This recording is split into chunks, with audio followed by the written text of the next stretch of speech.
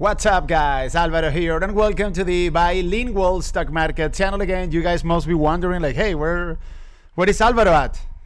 I am on top. This is my very good friend Mario, one of the best traders I have ever known.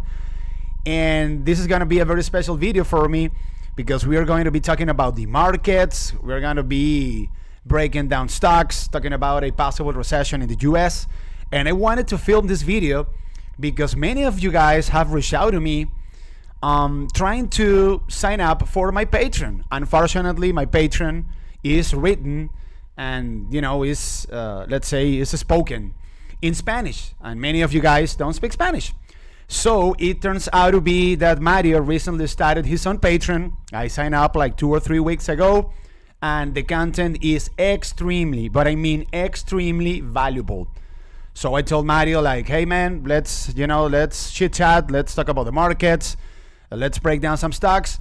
And I would like every single one of you guys to take a look at his Patreon because he's posting very important content, very valuable content. He can support you guys throughout the training sessions. Very nice guy, very talented guy. So without further ado, so go ahead, Mario. Introduce yourself. Tell us a bit more about you before we start out the technical analysis. Yeah. Hey, Alva. Thanks for doing this, man. First and foremost. And my name is Mario, and I've been trading for like 2.5 to 3 years right now. And let me give you some perspective on where I started out. So when I started trading, I was in one of the biggest bull markets in the history. So I had like everywhere, like if I close my money and put the money on the stock, it was gonna go up. It's a win. Yeah, it's gonna go up. And then like I came across Alva through Discord, and then like once the market started doing its ups and downs in 2020 and the end of 2020, that's when like I wanted to learn more about it. I got more passionate about it. I wanted to learn more about it. I think Alva is the first person who I asked for basic introductions on what is S&P 500, what is NASDAQ. So I had no clue. So, but after Alva telling me what is what and everything, things started to like, I started working on markets. I started working hard on it every single day. And I used to sit in front of the computers from 9 to 5, like 9 to 4, like when the market opened to market closed. And after the market closed, I used to spend like 6 to 7 hours every single day in order to get better. So right now, it took a while for me to get consistent with the markets. And right now I'm consistent. So I just want to help out. You are a profitable trader. I know that. So, which is a very, very difficult task nowadays. We are dealing with, with a very tough market. And you are a profitable trader on a constant basis. That's really admirable. Absolutely, man. Thank you, man. Trading in this type of market, especially if you joined in 2020, and I understand most of the people have 9 to 5 jobs, so they can't put more time and more kind of like more time into the market, studying technical analysis and all those stuffs in detail. And especially in this market environment, it's very difficult if you don't know what you're doing. Very difficult to make money with short-term options. So what I did right now, it's like I want to venture into some business type of thing. So I already been staying in several Discord servers, helping out people, like whoever asks me questions, like whatever I learned, I just help out people, right? So with me starting out this Patreon, what you will get is daily market updates before open, for example, where I think the SPY is going, where I think QQQ is going, like S&P 500 and NASDAQ. And apart from that, like every single morning, you'll be getting a watch list on the stocks, which I'm watching and which perhaps you should be watching too, if you're planning on day trading or swing trading or like whatever type of trades you do. And most of my trades is based on futures. I trade futures a lot. And I also do spreads a lot. Like in this type of markets, I mainly focus on futures trading. And I wanted to like give you guys the levels on futures, whatever I'm watching. So especially if you're trading SPY or QQQ, it'll be really helpful. So currently I have like 3 tiers in my Patreons. First tier mainly focus on SPY alone.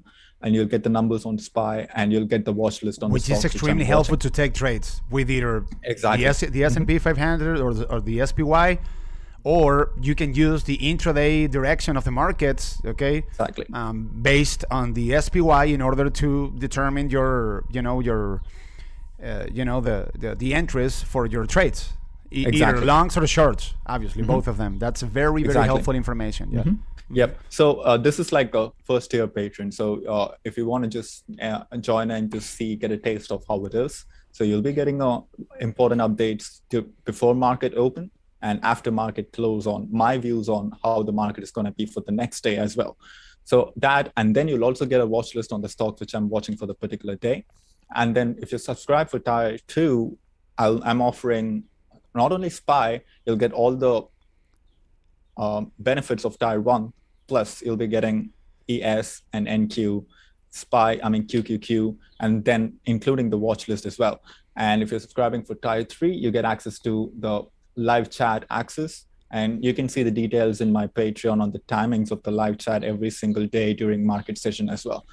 So I started this mainly because once I started getting profitable, I realized that, if I want to help people out, if I'm doing something to help people out, I want to make sure that, I'm doing it in a business way so I can learn more about from the business point of view. And I can also venture it as a new project. So I can learn the advertising side of the business. I can learn the intricates of how everything works from a business side and not only from the trading side as well. So that's one of the major reasons why I started this Patreon. So you guys can check it out. Yeah, I will drop the I sign up for the Tier 3, and the channels are great, bro. Market updates, trade ideas. We also have stocks and options. We have NASDAQ futures. We have order flow. We have a crypto chat. We have a stock tweets, earnings calendar. It's been extremely helpful for me. That I am running my own Patreon. I need to provide, constant information to the members of my Patreon. And your Patreon has turned out to be extremely, but extremely helpful. So for all of you guys that haven't been able to sign up for my Patreon because you don't speak Spanish, that's fine. You have an excellent option with the Patreon of my good friend Mario, which is an excellent trader. I am going to drop the link in the description box of this video. So go ahead and check it out. And by the way, I am also participating in your live chat, man.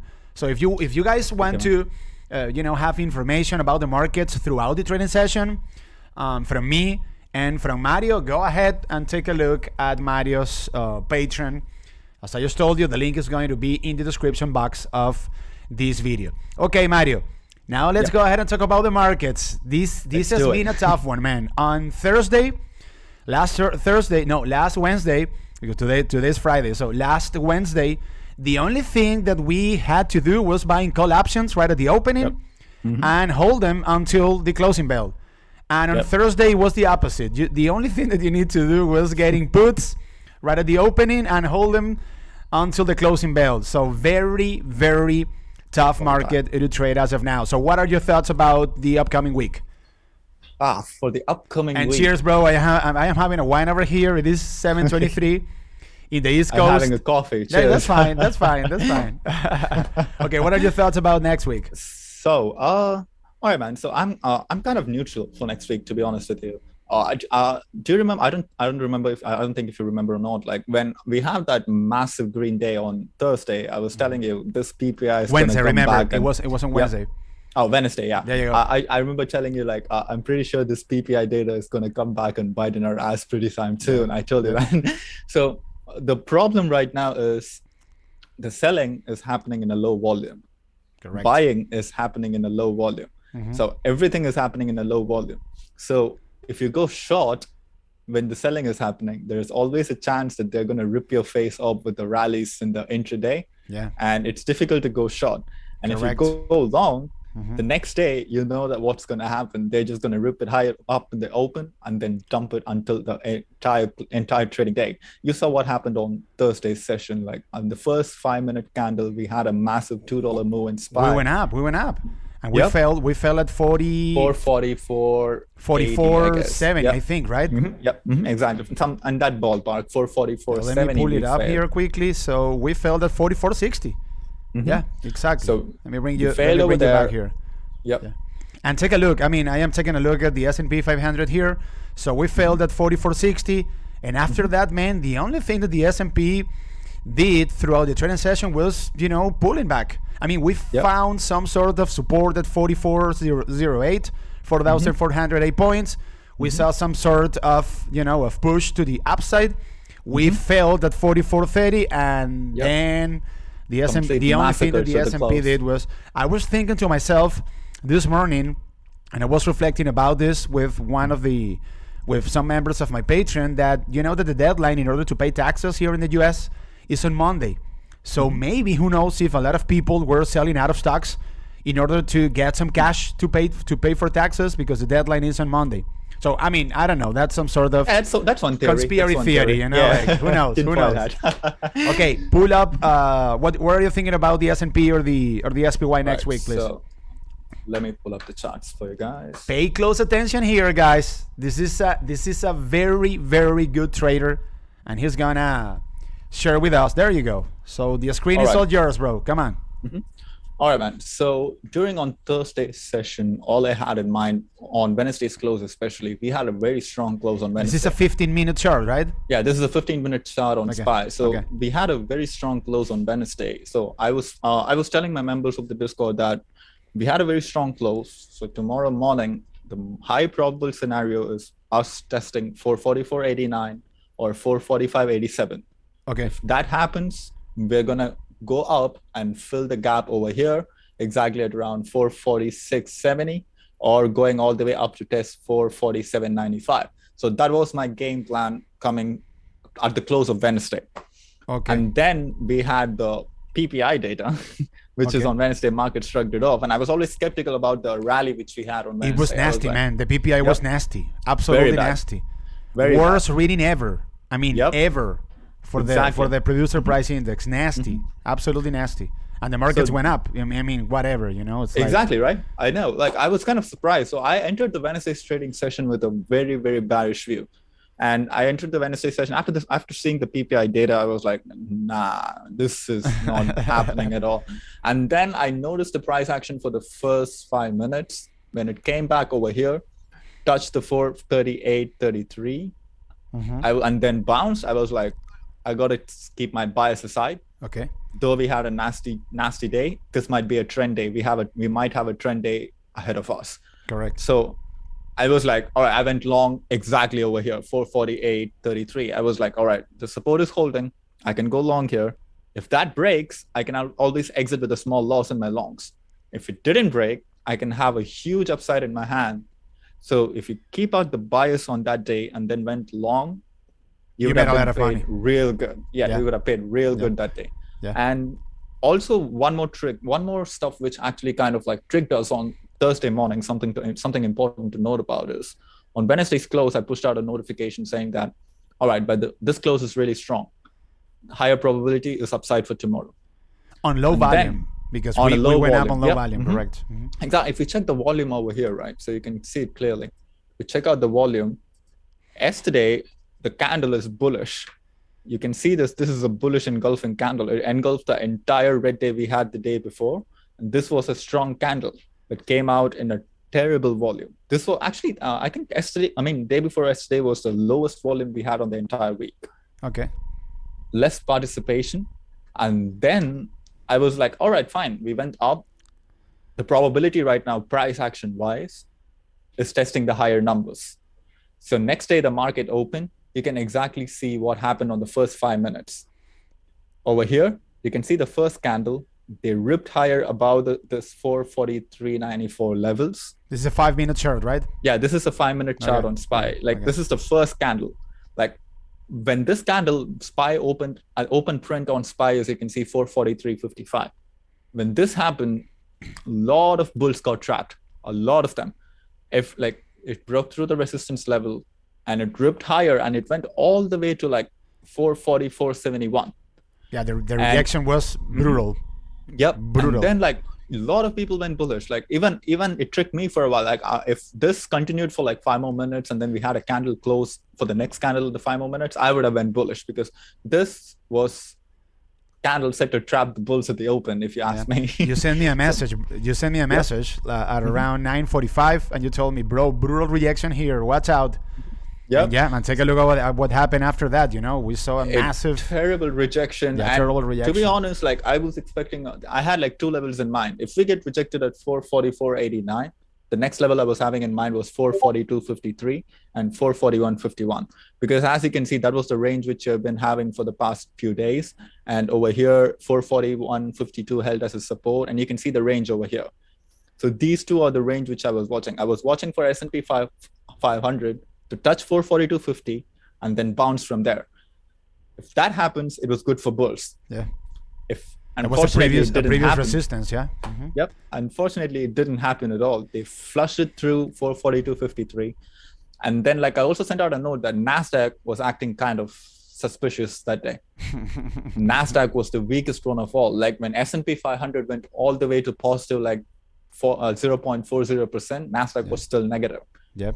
And let me check those last 2 candles of Friday, because the volume was greater than the other candles, right? If you can scroll to your right, the last 2 candles, take a look at the volume. It went up a lot, man. That was massive selling pressure over there, right? Yeah, you know, massive selling pressure. Yesterday's close was nasty, man. Nasty. Absolutely nasty. Yeah, terrible. If you notice something, like a lot of volume, it happens like almost every single day, if you notice, right? The volume, most of the volume comes on the close.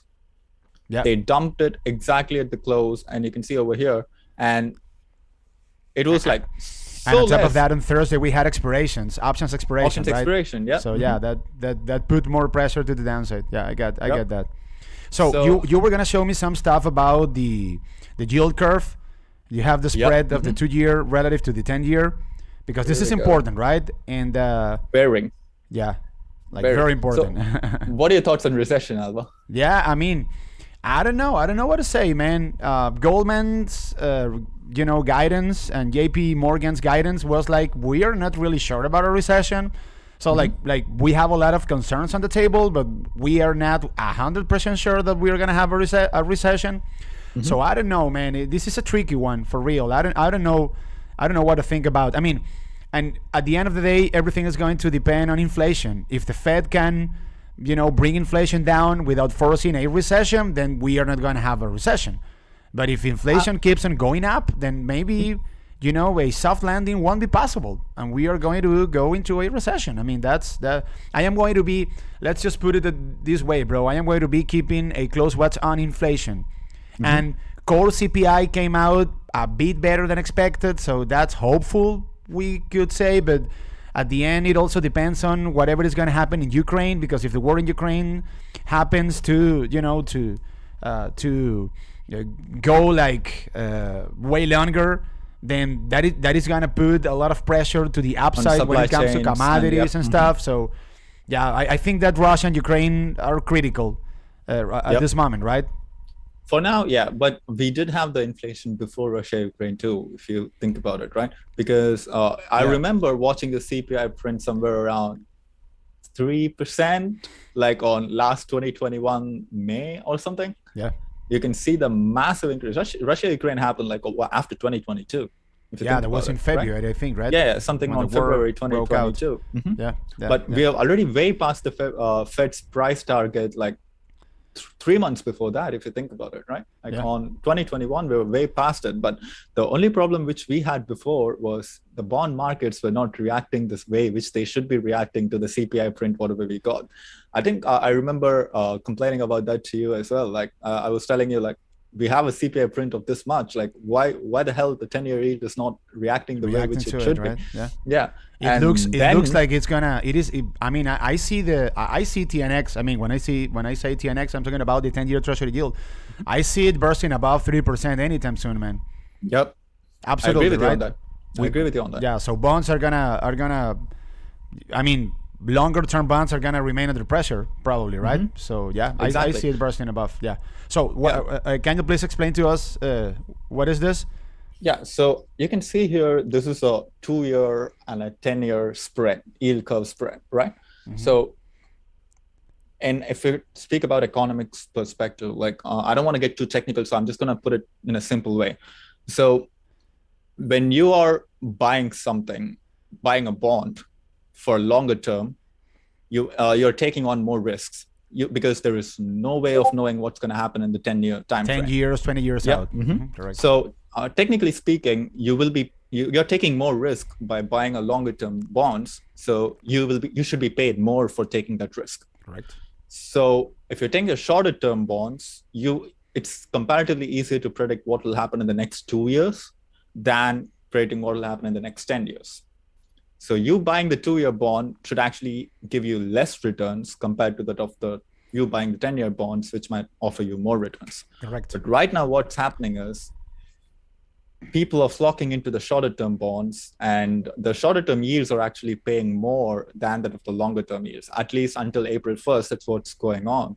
So the 2-year yield was actually, if you're buying 2-year bonds, that was actually giving you more returns when compared to that of you buying that of the 10-year or 20-year treasuries. That's why the yield inverts, obviously, right? So when that happens, when the 2-year treasuries yield more when compared to that of the 10-year treasuries, what we get is something called as yield curve inversion. So the one fun fact about this is every time the yield curve inverted, it always predicted a recession in another 16 to 18 months average. In another 16 to 18 month average, every time the yield curve inverted, we always had a recession followed by it. So right now on April 1st, I don't know if it's a sick joke. So exactly on April 1st, we inverted, and then we reversed back the inversion and then pushed higher and higher and higher because the 10 years just went on a rampage. I want to clarify something here that you said. So the yield curve inversion occurs when there is an outstanding demand for longer term bonds, and that's what brings the yields of down. Of the longer term bonds down. Correct. So we have a lot of people concerned about the future, and that's why they buy 10, 20 or whatever. The treasury bonds. Okay, perfect. I just wanted to clarify that. So yeah, exactly. That is right. Because right now people are betting on a recession to come. People were betting, at least. Right now, the probability of recession went a bit lower, but that doesn't take us out of the woods at all. Yeah. So right now, it's a bit lower because the yield curve is not inverted anymore. It's back to normal. There was an April. April 1st. April 1st. April 1st was the inversion happened, and then it just reversed back right away. But correct. If you think about it, do you think Fed can do a soft landing here? Because I think they're way late on doing the soft landing. They are extremely behind the curve, right? Yep. Exactly. Yeah, because the reference for the Federal Reserve is the 2 years treasury yield, right? Yeah. Also, so at some point, the interest rates of the Fed should match the 2-year treasury yield, right? Yep. So that's and if from that perspective, the Fed is way behind the curve, right? Way behind the curve. I give you that. They should have raised the interest rates a while back, man. They didn't do it. They didn't do it when they had the chance. They waited. They waited too much. Yeah, no doubt about it. And now they're still behind the curve right now. But in your opinion, are we heading into a recession or not? What do you believe? I personally don't want a recession because most people will must have seen must have seen how a recession actually makes impact the livelihood of the lower middle class and the middle class people. So I personally I'm not asking about what you want. I am asking about what you think. Yep, it is possible. Okay. I don't want it. Just because I don't want it doesn't mean we get what we want. But yeah, I personally believe we do have a recession in hands if Federal Reserve can't bring the inflation down. Correct. Let's assume that. I read somewhere this is an interesting thing to know. Germany, the Europe side, if the Russia-Ukraine situation escalates, and if Putin puts an embargo on oil supply, Germany will slip into recession in a week. Yeah, I know. From there, it will be a domino effect. Absolutely. If one of the biggest economy in Europe slips to recession, It's the largest Every economy in single- Europe, actually. Yeah, Yep. it's the largest economy. Germany. Yep, exactly. Yeah, for sure. So if that slips into a recession, that will just form a domino effect, and US will be affected too. So your perspective when it comes to the markets, when I say short term, I am talking about 6 months out, 1 year out, is bearish, right? Do you see more downside? Do you see a retest of the lows of February? I do believe that's possible. Okay. I do believe that it's very much in cards, but right now, if I talk about price, for me, like if we test the lows of, if we break the lows of like 428 in SPY, it's over for me. I was like, nah, it's like we try to rally up, we formed a lower high, and then we broke below it. That's all it looks like. If we break 428.72 in SPY, yeah, we're looking at we're looking at the retest 380, of something like that, maybe. Yeah, 3,800. Yeah, most likely, because it's kind of tough, man, because a lot of people wants to go long in this market. And heading into 2022, we saw how bonds completely flipped compared to that of the yields. People dumped all their bonds, and we had the biggest crash in the bond market history since 2008. So right now, the economy is slowing down. GDP forecast is cut. Like, we have earnings season starting next week. Yeah, that is going to be critical. Netflix is the first big stock that posts earnings next week. I think on Wednesday or Thursday, and I think that in the very short term, everything is going to depend on the earnings reports of the $1 trillion club, right? The Amazons, the Apples, the Googles of the world, and so forth. Speaking about the $1 trillion club, let's go ahead and take a look at Tesla. Nvda, Nvda doesn't belong to the $1 trillion club yet, but close enough. Yeah, it used to be. It's almost there. If you remember. Yeah. Do you remember when FB just plummeted? Nvidia took over the market cap of FB for a while. I don't remember. No, Nvidia is a strong candidate, to become another member of the $1 trillion club. Hey man, can you please minimize your screen quickly? I just want to make sure that we are recording. Like without any. Okay, let me double check over here. And yes, we are recording. Okay, let's go ahead and talk about some stocks. All right. Okay. So, what do you think about semiconductors getting SMH, bro? It's been a destroyed? strategy. Let me pull up here quickly on my screen. SMH. We had an ugly close, bro, on Friday. Terrible. We held 238, and maybe I don't know if you can pull up SMH over there. Yeah, maybe we could be seeing over here a double bottom right at 238. But I'm afraid that we'll still have more downside if $238 happens to be broken to the downside, because the RSI, the 4-hour chart of SMH, is at 34 points. It is not that low. So we might still have more room to the downside. Okay, now I have can you see the double bottom that I'm telling you? Yeah, around 237.34, right? There you go. Okay, correct. So this is where I kind of being skeptical about the double bottom being holding. If it holds, that's perfectly great. fine. But the problem right now, which I'm seeing, is if you take a look at QQQ, right? Okay. If you take a look at QQQ, it looks like we are gonna go all the way to like 334. So if we had another red day in QQQ and we go all the way to 334, I think the worst selling will be happening. It's gonna be panic selling, most likely. Yep. In most of the big tech stocks, right? The Nvidias, the Amazons, the Teslas. But when it comes to Nvidia, what are you thinking about? I got calls, bro, on Friday. So yeah, it's actually a good risk to reward, though. Like, to be honest, right now, I won't be too bearish on Nvidia. These are all the good accumulation zones, if you ask me. Even though the charts are looking terrible right now, the accumulation zones for me personally will be like 209.03, 206, and then all the way down to like 202. What would be your entry price if you were to go long on Nvidia? What price were you looking for? All right, so I will be having 3 prices in my head, right? If I'm looking for a long-term swing, like around 6 to 7 months out. Okay. So I'll be taking one long position at 209, and I'll be taking another long position at 206, and I'll be taking another long position at 201.86, 201.98. My stops will be at close below 197. If we go below 197, that'll be my stop. What criteria? What criteria do you use in order to determine your stops?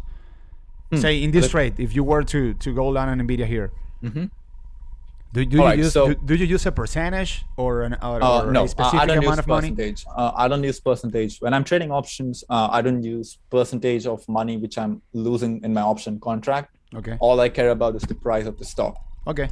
The price of the stock violates $200, the big psychological zone for Nvidia. If that violates, I'm like, nah, this is a big red flag for me, because for that to happen, I need SMH to violate what, 230 maybe? Yeah, violate 233. If we fill this gap and then like flush down and go all the way to like 223, it's very much possible if you ask me. If you go down to fill this gap at 233, that's a previous support from when? 223? Oh, we are looking at May 2021. Jesus. We're looking at May 2021. Wow. And I can see there's a strong support at 225. But is it possible? Yeah, very much possible if QQQ gives up leading to next week. But I do expect a bounce off from 231 levels over here, like somewhere around 233.82. I do expect a bounce once we fill that gap and then we push higher. So that's the reason why I might be looking for some longs. And if we take out these levels, I'll be out. If Nvidia takes out 200, I'll be out. Correct. If you notice something, like I'm going with a 6 to 7 point risk tolerance here. I'm okay if Nvidia drops like 7 points down from where it is right now. Like it's trading at 209. Yeah, but 212. Below 200, that would be good night, Irene. I give you that. Yeah, absolutely. Yep.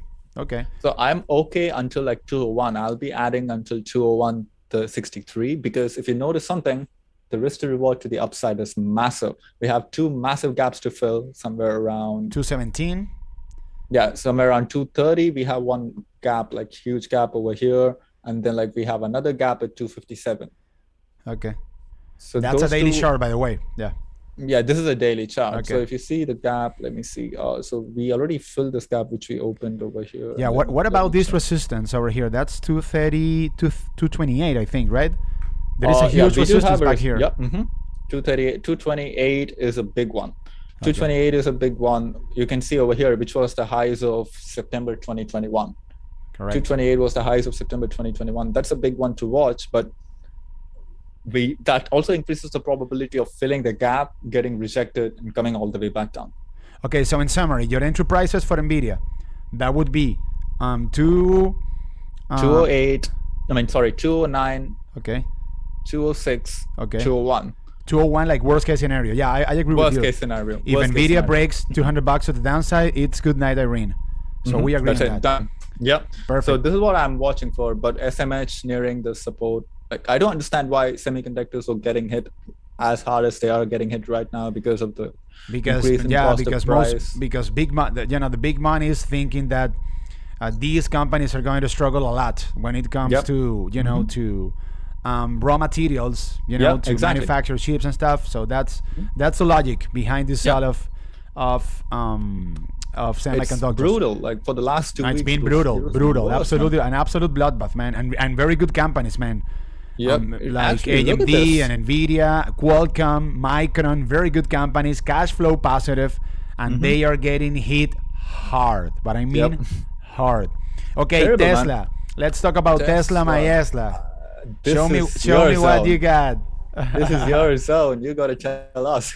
Yeah. What do you think of Tesla, man? Can you please minimize your screen? Let me pull up here Tesla quickly. Let me see.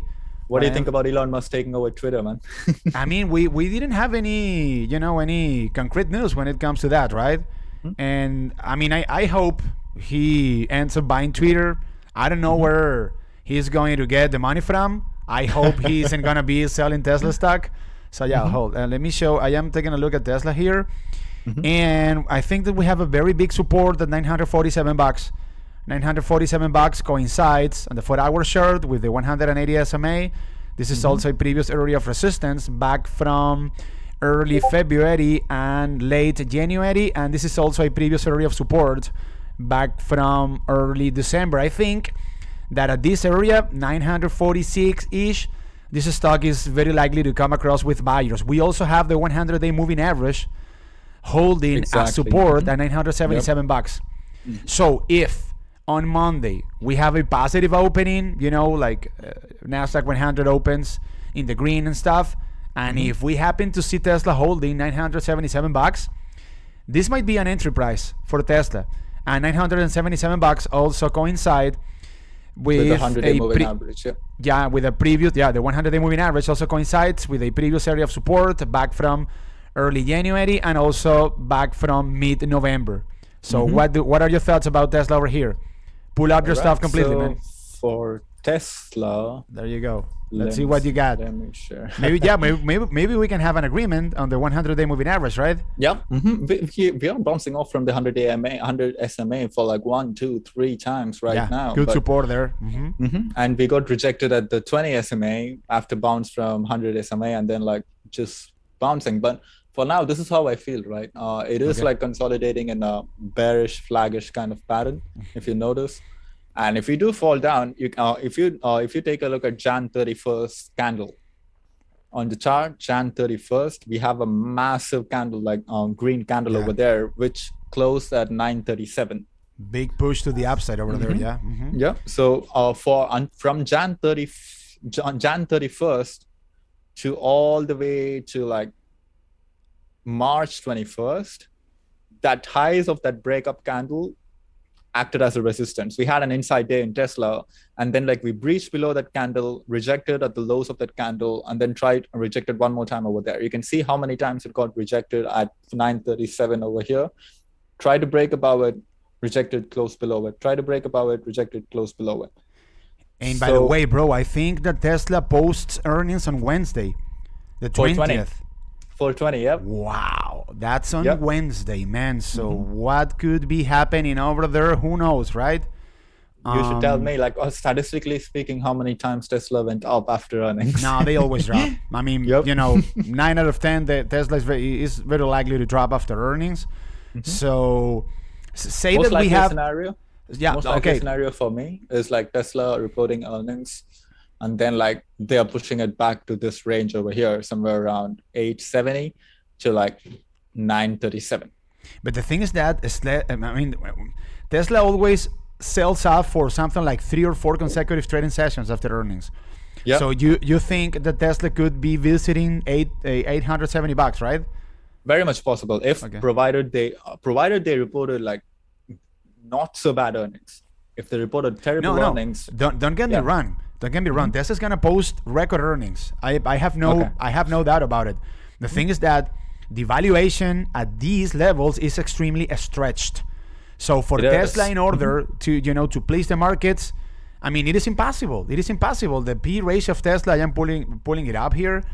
What's the PE on Tesla as of now? It must be way above 100. So the PE of Tesla as of now is, let me see.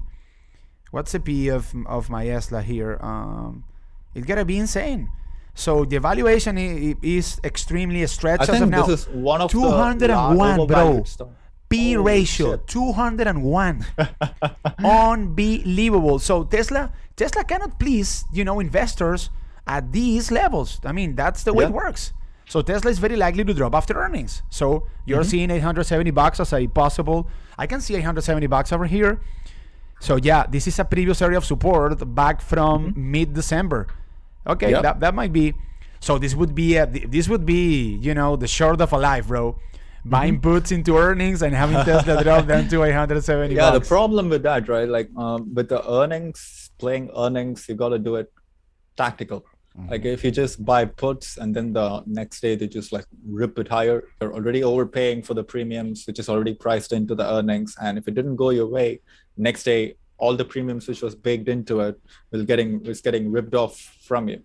So best thing to do is like playing through iron condors, like getting like two calendar spreads maybe. Calendar spreads will also get affected because in order to make money from the calendar spreads, you got to have the implied volatility increasing. Correct.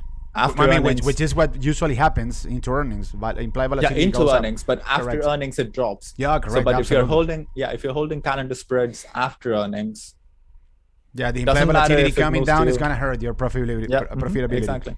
That's So great. I recommend iron condors. Like if you're going like 3 weeks or 4 weeks out, or you can just give yourself some time, like 30 days time, and then If go we like don't- 2 if- standard deviations. Yeah, and ion counters, if we don't happen to have like huge moves to either the upside or the downside, if you're Yeah. expecting the stock to trade sideways after earnings. Yeah, exactly. And that's Correct. why we're going for like 30 days out. So even if Correct. it breaches your higher or lowest, right, you can always roll it over, and you can Correct. always get out with a smaller loss. We are only in here to capture the IV dump after earnings. Once that happens, out. That's it. We're not holding it beyond that. Awesome. So Okay. that's one way to play. What do you think about Apple? Let's talk about Apple. It got Tim, killed. It broke. Apple. I don't even need to pull it up, man. It broke the support of Oh. 167 bucks. Looking Terrible. terrible. I don't need to pull it up. 167 bucks is a critical spot. It was broken to the downside. So Let me share my screen. yeah, You'll absolutely. see. Go ahead. There you go.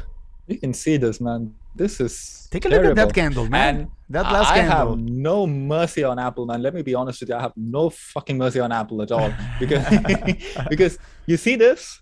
You see this? Over here? Yeah, that run. Brutal. I mean, that run was insane. Yeah, look at this. 1, 2, 3, 4, Unbelievable. 5, Yeah, it 6, went up. 7, It went 8, up for 7 days. 8 days in a 11 row. days. Unbelievable. Yeah, unbelievable. This is like insane. This alone accounted for almost 70% of the reversal in S&P 500 and Nasdaq. Since this being one of the highest holding in both of them. Yeah, 7% in the S&P and 13% in the NDX. Unbelievable. Exactly. When the highest weight stock in the S&P 500 and Nasdaq. And, sorry, this is a daily chart. Yes. So That is a daily yeah, chart. what you were showing me was the way of Apple up to 180. It was what day was that? At 180? It went from 150 all the way to like 179. Wow, it almost hit At 180 March bucks. 30. Unbelievable. Yeah. Yeah, yeah, it was due for a Almost near pullback. record highs. Yeah. Yeah. Unbelievable. The reason? No one knows. Like, what's the Yeah, reason? Like, there is and nothing. no good news. No Yeah. good news at all. Yeah. Exactly. So And if you were to take a trade on Apple, what would you be thinking about? Either short or long? So all right. just So if give I'm me the shorting prices. Apple, if Okay. I'm shorting Apple, I would wait for a bounce to like 167.17. I want Apple to do something like this. If I'm shorting Apple, I want this to go all the way over here, give me a rejection, short it right over here, and At fall 167. all the way to Okay. 162. Okay. At 167.21 is what I'm watching on that's a Apple. critical spot. Critical for Apple. So Okay. if you take a short over here, you can take a short over here with the stops all the way at 169, close above 170. You basically you're risking 3 points to make a profit on 5 points or lower. If 162 breaks, you got to be very, very careful when you're longs because we're going all the way down to test 158 or 157. Which is a previous support, right? Over there from February. Okay. 157 is a support all the way from like November 2021, and that was the all-time highs. We're looking at September 21, like in that area, 157.03. Perfect. Okay. So technically, we are risking like 3 points to make 5 points, or like even higher, 5 or like 7 points from them. So any reaction at 167 is a short. Perfect. Yeah, for me, I depends. got you. Like, Okay, perfect. What do you think about Google? I love the stock, man. 2,500. I have a price for you today. Love the stock. 2,500 is a screaming buy, despite the fact my that bad. we are in front of a very ugly looking chart. But I would Oh, say it that is terrible chart. Like, well, It is a down terrible below chart. All Absolutely. the moving average, but 25.20. That's you can see over here. yeah. Bounce, bounce, bounce, bounce. 25.20 is critical for Google. They better provide good earnings on April 26th. Yeah.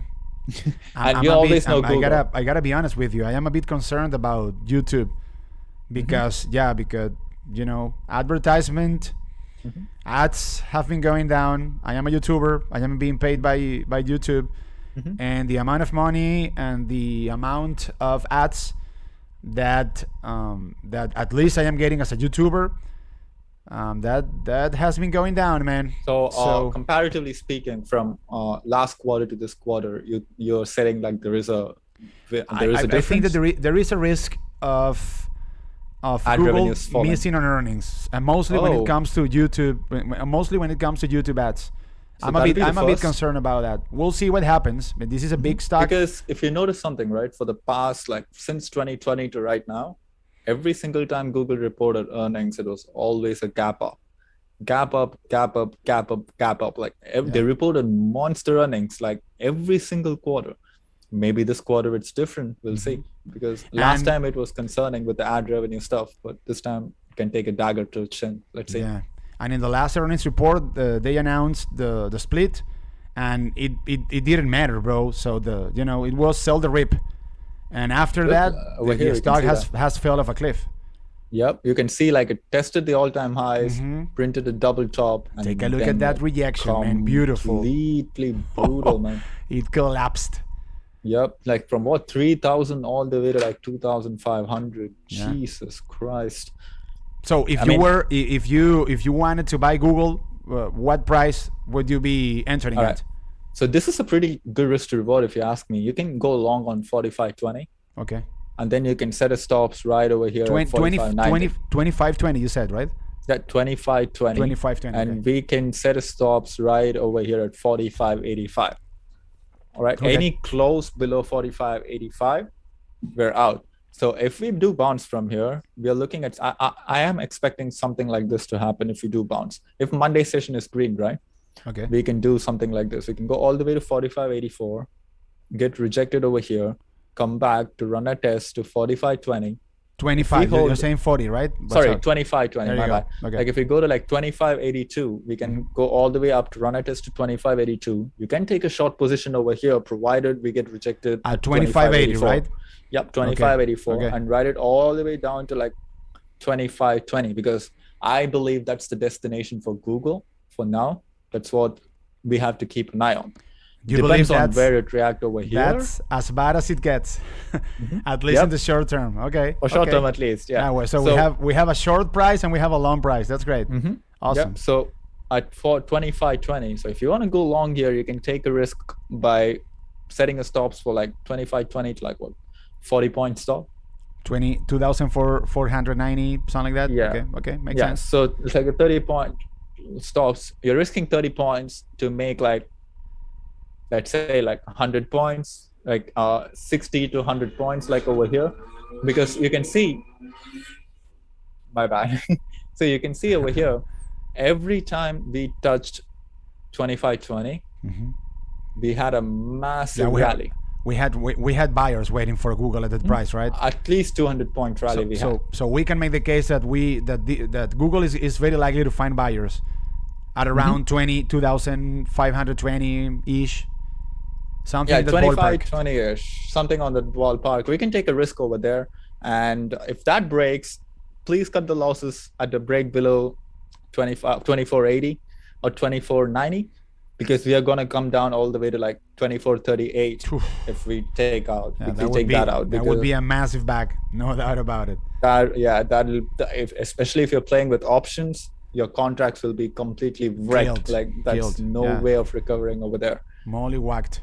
What do you think about Amazon? What is that, bro? Amazon.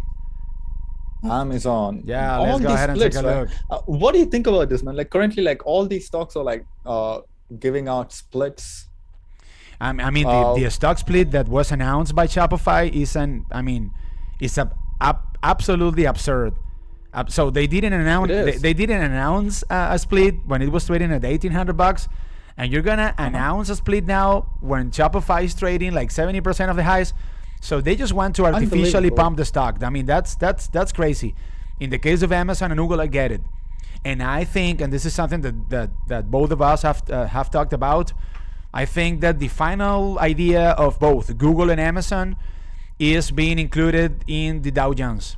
They want to be included in the Dow, and you know that the Dow is a price weighted index. So with the current prices of both Google and Amazon, they cannot be added, in the Dow Jones. There's impossible. There's not a chance for that, right? So that's the ultimate goal of them. And let me pull up here quickly. I'm gonna pull up here quickly Amazon to take a look. Let me tell you, what do you think of it? Yeah. Let me go ahead and take a look at it, and you take a look at Amazon over there. So it is holding $3,000. And I think that if the the NDX and the S&P keep on going lower, yeah, 3,000 is gonna be a critical spot, guys. I mean, Mario, if we happen to break $3,000, I mean, $2,990 ish, we have a huge leg down, bro, down to 2,850. $2,820, maybe 2,800 even, something like that. So this is gonna be critical, bro, because most of the big tech stocks as of now are in very critical spots. I mean, all of them. Apple, Amazon, Google. So let's say that Google breaks $2,500 to the downside.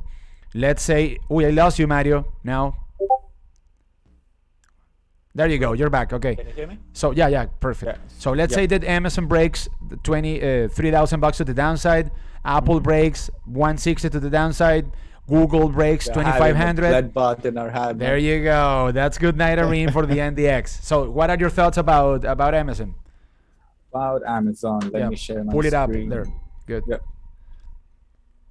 For Amazon, I will be keeping an eye on this breakup candle over here. Like we had this massive breakup candle high, which is at Feb 24th. Okay. Which is sitting around highs at 34. Okay. Right.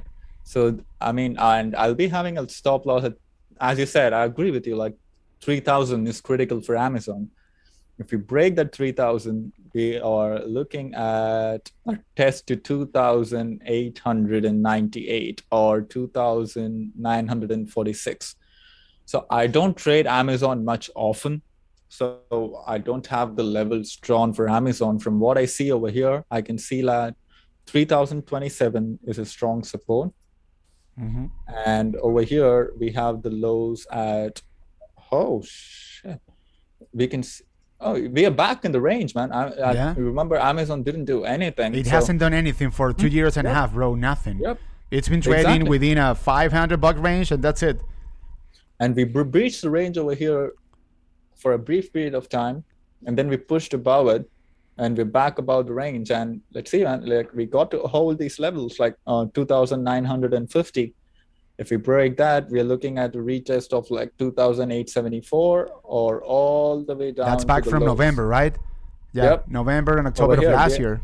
We had this level held like from 2020. We had a strong support at 2,948. And we breached this for one day and then bulls recaptured it. We had the same support at November 2nd, March 2021. That level is pretty critical. Yeah, let's see how it does. So instead of 3,000, 2,950 is more critical.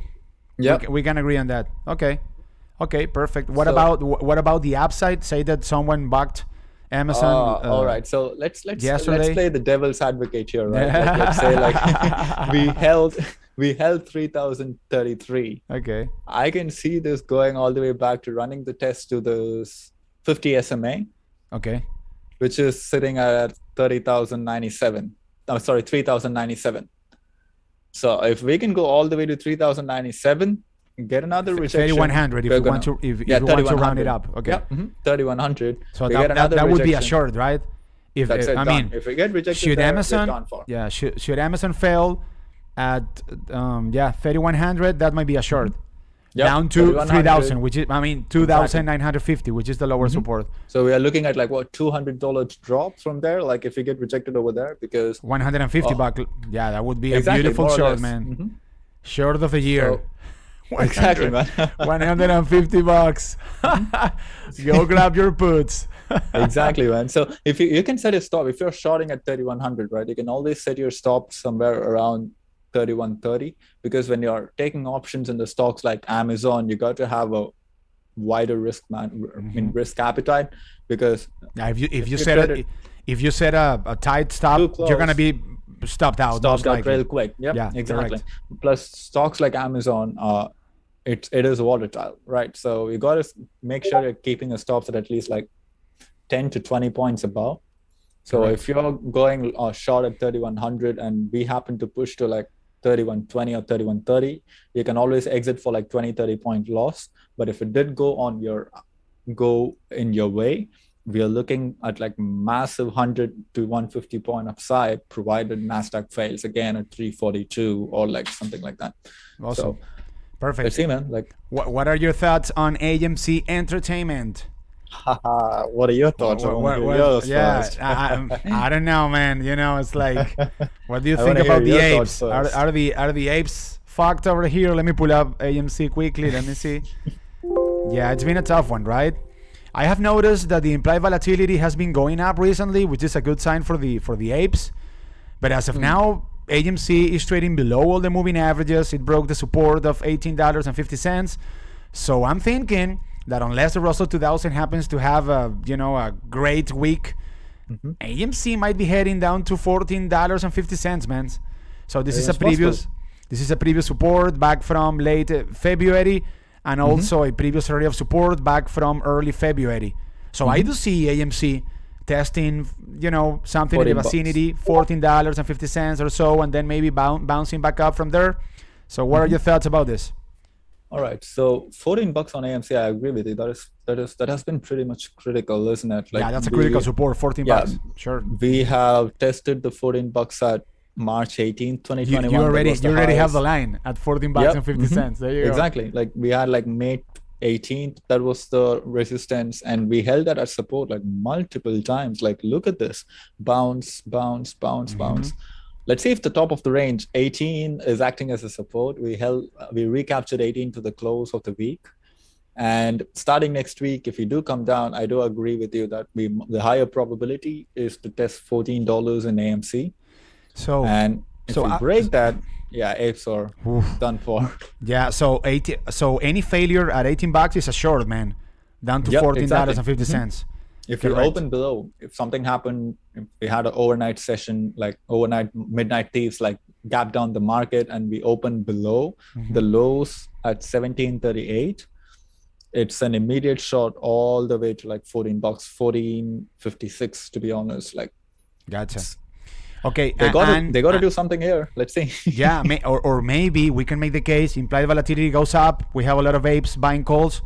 $18 is breaking to the downside. Maybe the apes can fill the gap up to $20.50, $21.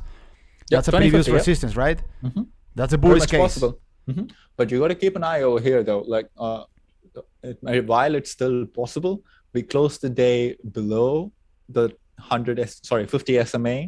And we got rejected from the 50 SMA and the 9 EMA too. Okay. And we have a downward sloping 100 SMA and downward sloping 200 SMA on the daily. Yeah, that's putting downwards pressure. Exactly. Yeah, absolutely.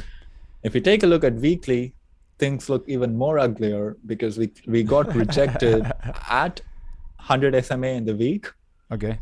And you can see the 20 SMA in the week pointing to the downside, giving more downward pressure. We got rejected, and right now the most probable scenario is bulls running a test to $14.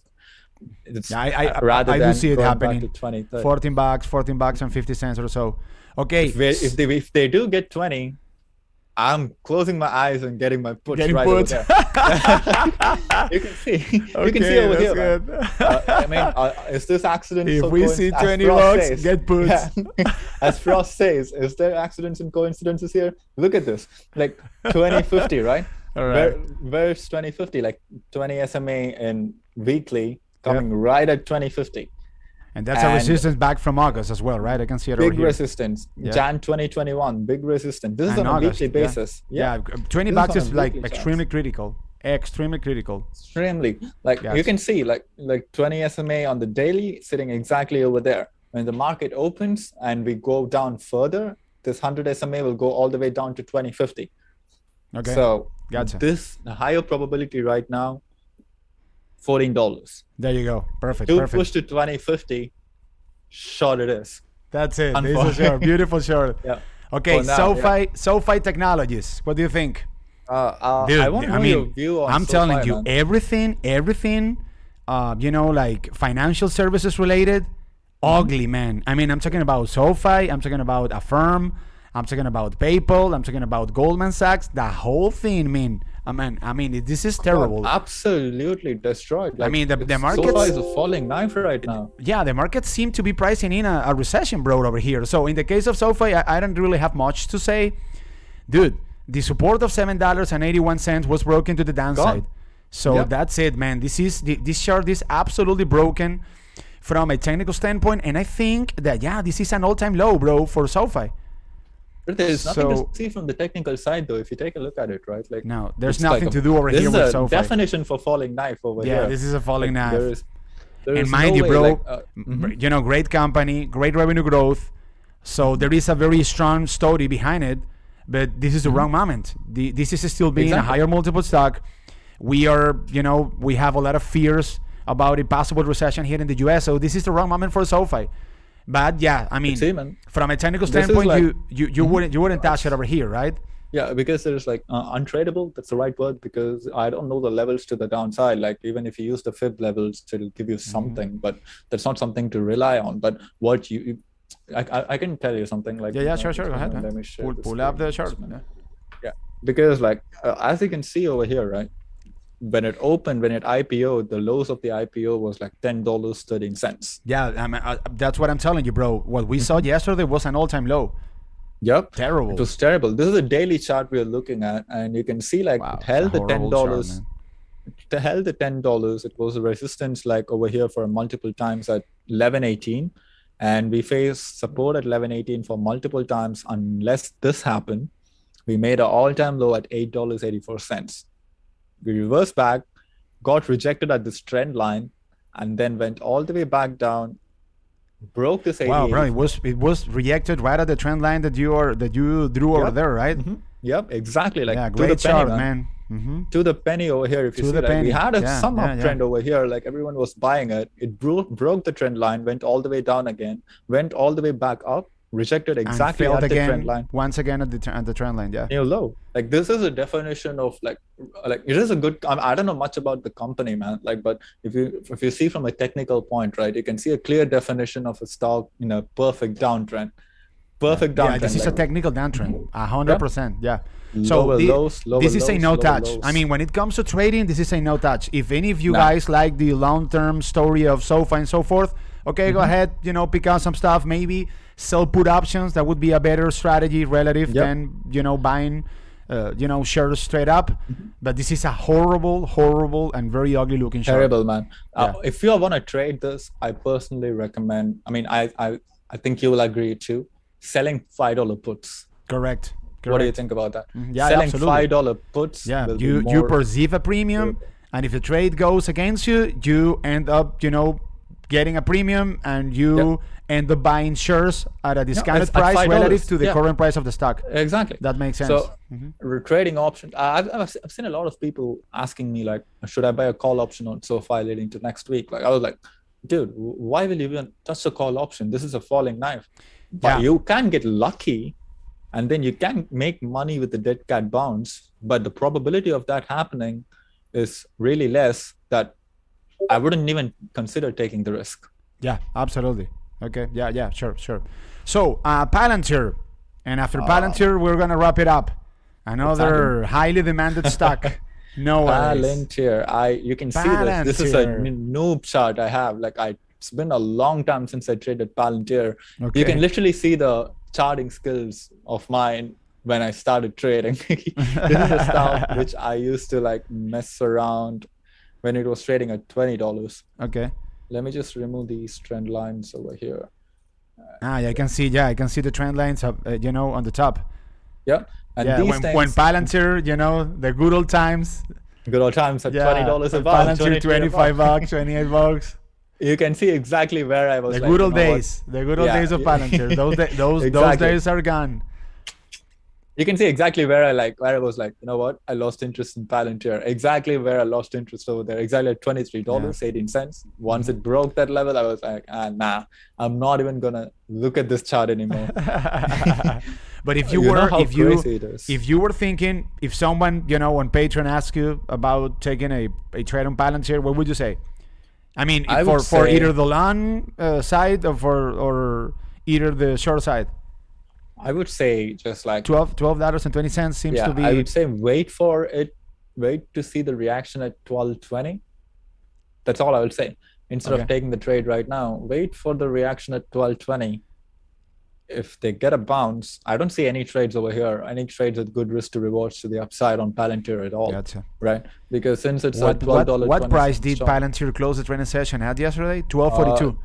It closed the trade at 12.42. Yep. And So- if we go down on Monday to like 12.21, you can take a risk for scalping, like what, a 20-cent, 30-cent move to the upside from 12.40. Some sort of bounce over there. Okay. Yeah. If we break that, we are looking at, it's a choppy way down all the way to like, I can see it retesting 11.87 or all the way back down to retest the lows at $10.47. Okay. I think what's the high IPO highs? Like we can see the highs of IPO at 11.41. Okay. You can see some support or some bounce over here if you want to scalp, or else like we're going to 10.95 or 10.33. So if we break the support of $12.30 ish, that's a short there. Yeah, 12.20. If you break it, you can scalp it to the downside to 11.41 or 11.87. Okay. So it's a choppy ride, right? Like this is why I don't take trades like this unless I'm scalping or day trading, because for a 20-cent move, I believe like it's not worth it if you're like scalping or day trading for the commissions. You need to put a lot of money on the table, like a lot of money on the table. 20, 30 contracts to make like $200. It's not worth it for me. I would just suggest to stay away. Or if we want to see things last a fool for the bulls, we can make the case that if Palantir starts to consolidate slightly above $12.20, then that might be a sign that the bulls are gathering momentum to fill the next gap up to, what would that be, like $14 maybe? Yeah, we are having a gap at 13.78, 13.78. There you go. You can also see this, right? Like, you can't make this up. They are like flagging in a bearish. Yeah, that's a bear flag over there, right? Yeah. Yep. And they also closed the day below all the moving averages again. And the weekly, if you take a look at it, you can see a clear rejection of, like, you can see it, man. Like I can't see it's a terrible looking chart, downward sloping 20 SMA, downward sloping 50 SMA. We got rejected at the weekly 20 SMA, and now we're going all the way back down. I wouldn't be surprised if Palantir made new lows in coming days, though. Yeah, depending on what happens with, with QQQ, risk on mode stocks. Let's just put it that way, right? Yeah. The problem with shorting these types of stocks is like retail heavy. Yeah. Like, you can't go so bearish on these stocks, even though the fund. You saw what happened with BBIG that day. Yeah. Even though after the bad report, these stocks are having good sentiments with the retail, shorting good retail. I mean, shorting stocks. Don't tell me that I got puts of Bed Bath & Beyond on Wednesday. That's what I was saying. I lost like 10 pounds. Lucky enough, it fell off a cliff on Thursday. But it was like, motherfucker retailers. This company. It always hurts, man. This company posted horrible earnings, you motherfuckers. Why are you buying Bed Bath & Beyond? And like, dude, it was tough. It was tough on Wednesday. I mean, I was down for $250, no problem, in a matter of minutes. Lucky enough, Bed Bath & Beyond ended up falling off a cliff on Thursday. And I made good money out of it, but it was a tough one. It always comes to senses. It always comes to senses, man. After a while, like you can see FOMO kick in after it drops like 20-30%. Yeah, goes back higher. It always comes back to reality in a while. Yeah. People always realize that stocks always drop. So this is what I'm saying, man. Palantir is a short. Like I wouldn't be surprised if all of these stocks makes a new low in upcoming futures. So I just say like be careful with options. Trade it, know your risk management. Don't go long on stocks which look like this. Always go sell cash secured puts. Correct. Get these stocks at the cheaper price. Correct. Awesome. Perfect. Win-win strategy. Sell puts rather. Okay, bro. So do you want to minimize your? There you go. So let's just. I cannot see myself here. I don't know why. Sure. Can you see me, or I don't know? If I can see you. I'm on top. I know. I just need to. Yeah. Let me. Okay, that's fine now. So, bro, I mean, thank you very much. It's been great. Thank you, bro. We need to do this more often. I loved it. So we went over a bunch of talks. We talked about a possible recession in the U.S. Guys, go ahead and check out Mario's Patreon. I already signed up. It offers a great value. And if you guys also want to be in touch with me throughout the trading session, I am over there. I am asking Mario questions. We are, reflecting about the situation of the markets, reflecting about the intraday direction of the market. So go ahead, check the link down below in the description box. And bro, thank you very much. It's been great. I mean, obviously, this isn't going to be the first time that we do it. We're going to be doing this more often. And thank you very much, bro. You have a nice weekend. Thank you, bro. You as well. Keep it up. Keep on doing what you're doing. And thank you, know that, you were the guy that were asking me about the indices. Yeah, like not a long time ago. I am very, but very proud about what you're doing. Thank you, just keep it up, okay? Thanks, so, okay, guys, take care. You guys have a nice weekend, and I will see you guys in the next video. Bye. Take care. Peace.